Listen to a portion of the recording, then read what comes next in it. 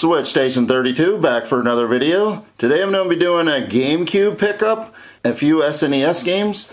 The way I got these is one of my really good friends is looking to slim down his collection, and he gave me first shot at it. He gave me really good prices on them. Most of these games he sold them to me for only 10 bucks. I really appreciate it. He gave me a good deal on these, so let's get into the video.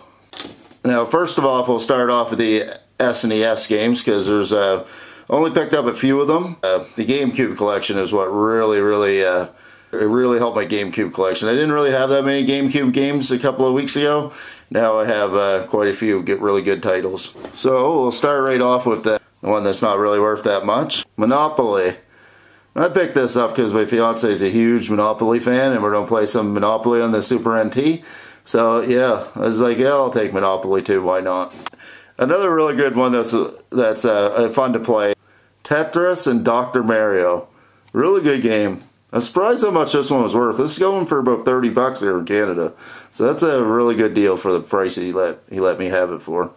And then this one, I'm really happy to have it in my collection. I've wanted it for a long time. It just sucks that the label is ripped off of it, but I still have it to play on a real SNES cartridge. So if I ever find it with a better label and I can get a good price on it, I'll get it, but I'm not paying full price and I already have the game.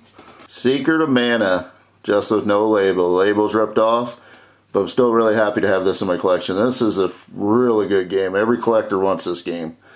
It just sucks that it don't have the label, but oh well. And back label is ripped off too. But I'm really stoked to put this in the collection. And then the gem of the Super Nintendo games, the one I really wanted because I knew he had it and I knew he was going to probably let it go. Just as soon as he told me about he was selling his games and he was going to give me first crack at it, the first game I asked about, Super Metroid. Really happy to have this in my collection, especially for getting it at a really good price. Really good game to put in your collection. Anybody that has Super Nintendo, know this is one of the games they're looking for. So let's get into it. Lord of the Rings. No manual in this one, but that's okay. There's the back. Both discs. He took care of his stuff, so there's no scratches or anything on any of these discs. Beautiful Joe, Red Hot Rumble.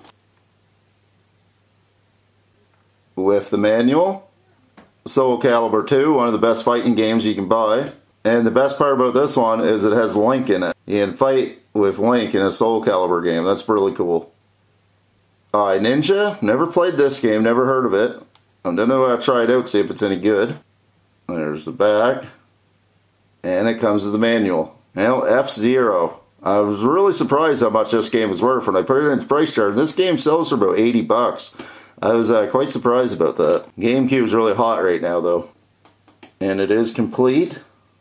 And the game I really wanted to play because I never got a chance to play this, Luigi's Mansion.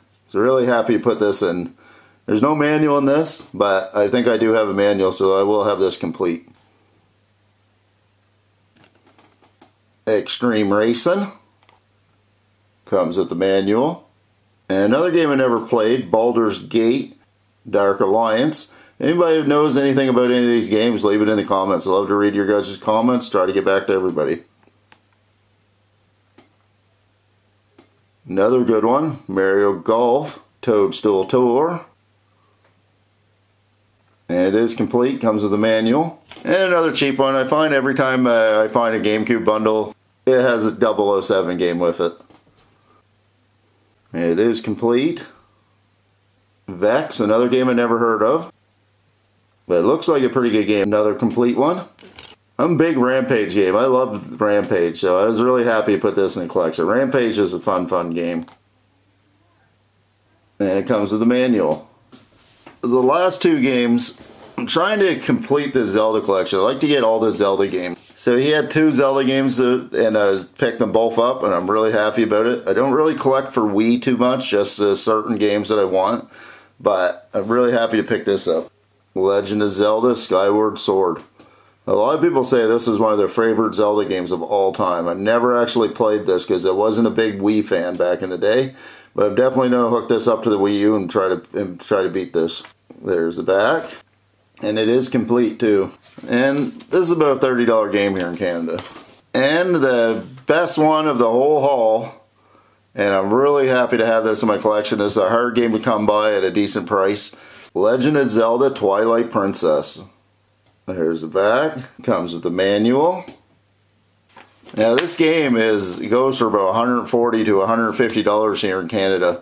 That's what it is on Price Chart, and you could sell this for $120 easily. So for everybody to hook me up and give me a really good deal on this was really nice of them, and I'm really happy to have this in my collection.